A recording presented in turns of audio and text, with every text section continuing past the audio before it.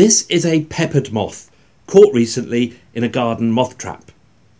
This species is perhaps best known as, literally, a textbook example of evolution by natural selection, all because of what happened here in the UK during and after the Industrial Revolution.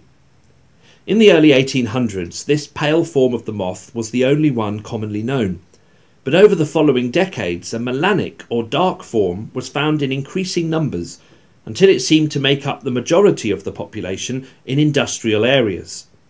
You see, smoke from factories had blackened the tree trunks on which the moths sometimes rested. This meant that birds could spot the pale form more easily, and they were eaten, while more of the dark form survived to reproduce. In this way, selective feeding due to camouflage, or a lack of it, had changed the population as a whole. Then in 1950 came the Clean Air Act. This reduced smoke pollution and tree trunks became lighter again, so in terms of numbers, the pale form gradually overtook the dark once more. A change of colour is actually a very small change, but as Mark Ridley puts it, if the process that operated in the 19th century in a single species of moth had been continued for the thousands of millions of years since life originated, much larger evolutionary changes could be accomplished. But is that statement justified? Let's think about what actually happened. The bird's selective feeding hadn't changed the colour of individual moths, of course. It had only changed how many individuals of each colour existed at any one time. The colour of the moths is controlled by particular genes, so natural selection had changed the frequency of those genes within the population. Some would say that is evolution. But when it comes to natural selection, the clue's in the name. Nature selects from what is already there.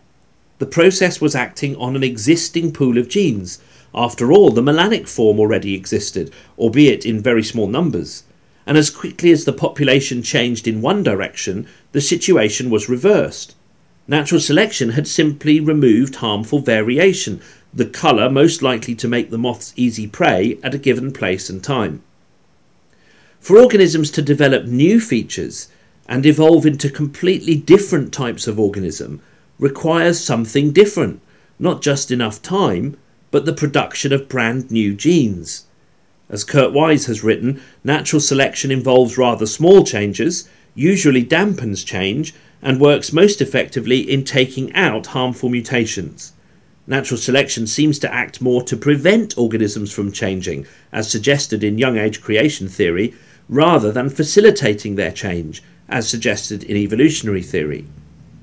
There's an added twist to the peppered moth story. In 2016, researchers found that the rapid rise of the melanic form was more to do with a transposable genetic element than it was natural selection.